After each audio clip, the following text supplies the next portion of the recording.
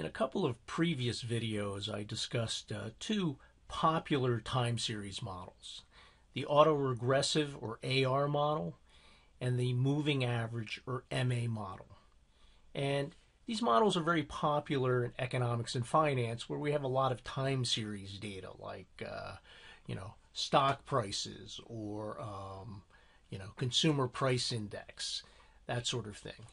So the natural extension is the autoregressive moving average or ARMA or ARMA model. It's a combination of the AR and MA models, and just to recap, the AR1 model is given by you have y in time period t, and it's going to be a function of some constant term here, beta 0, plus some coefficient times y lagged one period.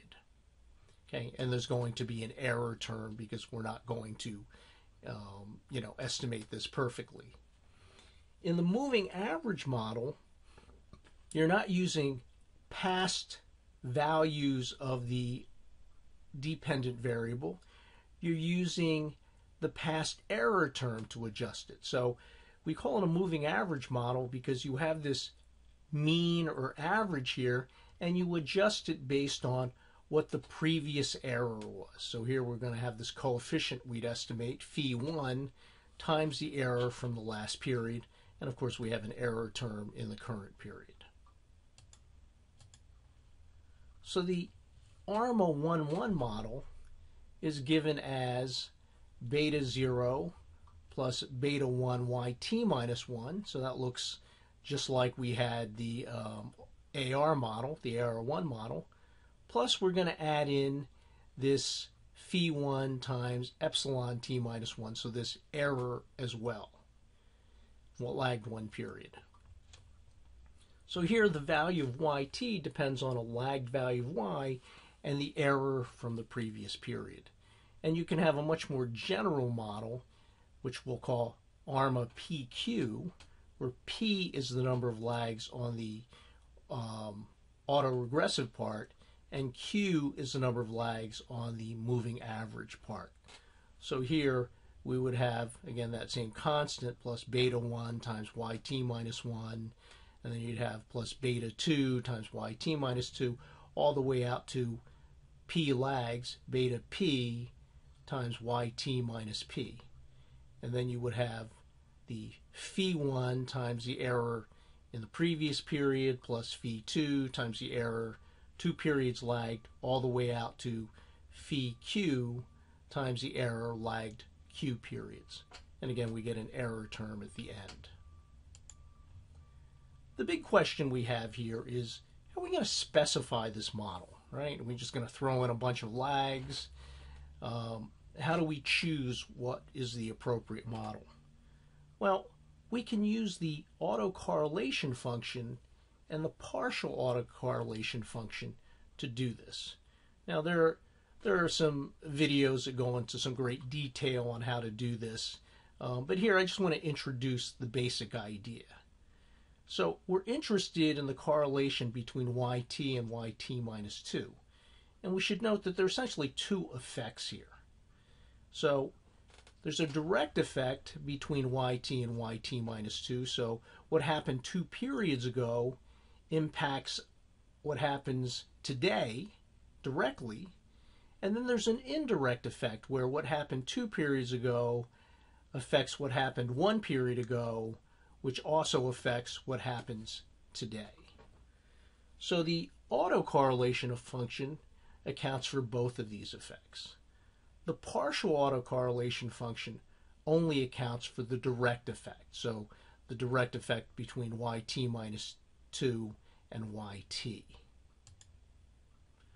So to find the autocorrelation function, we can just compute the Pearson correlation coefficient between yt and yt minus 2. To find the partial autocorrelation function between yt and yt minus 2, we run an autoregression.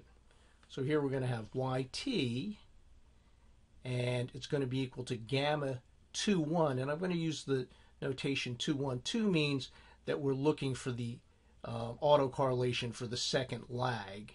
And this is the first coefficient, so it's 2, 1. And then gamma 2, 2, again, we're looking for it on the second lag, and this is the second lag. What's the partial autocorrelation function? It's just the gamma 2, 2. It turns out that this gamma 2, 1 accounts for the relationship between yt and yt minus 1. So this just gives us, this coefficient here just gives us the direct effect. And that's our partial autocorrelation function. If we wanted to do it for p lags, then we would have to have, gamma p1 times yt minus 1, gamma p2 times yt minus 2, all the way out to gamma pp times y minus tp. So again, all of these coefficients are going to account for the, indirect effects yt minus 1 and yt minus 2 and yt, etc.